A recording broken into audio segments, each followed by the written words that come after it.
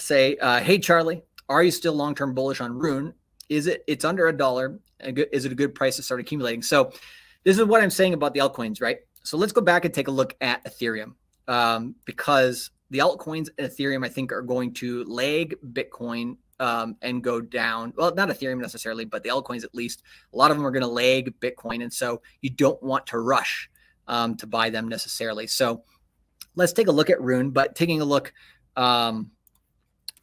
here, where is it now? I haven't taken a look at it recently, but I would not try to buy Bitcoin and Ethereum on lows, but and on cycle lows for the 60-day cycle, but I don't try to do that with altcoins. But for fun, let's take a look at RUNE here.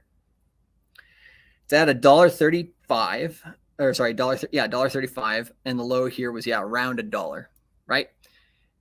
So how low can RUNE go? Because this one, right, for RUNE, like Ethereum, I wanted to mention this with Ethereum.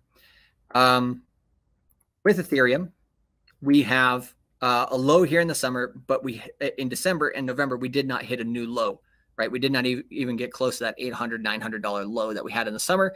So I think Ethereum and the altcoins are holding up strong. Some of them are holding up stronger than Bitcoin, and that's not going to last into a capitulation phase. When we get into the capitulation phase, the Ethereum and the alts are going to get nuked probably harder than Bitcoin. So you don't want to try to buy a falling knife with that, right? Whereas Bitcoin and Ethereum, you can hold them for several years. So I am long-term bullish on RUNE, but not nearly in the same way that I am with Bitcoin and Ethereum. So what I would rather do is I would rather get more Bitcoin, Ethereum, and then get more RUNE later, right? Because this could keep going lower. So let's pull back to the whole history of RUNE.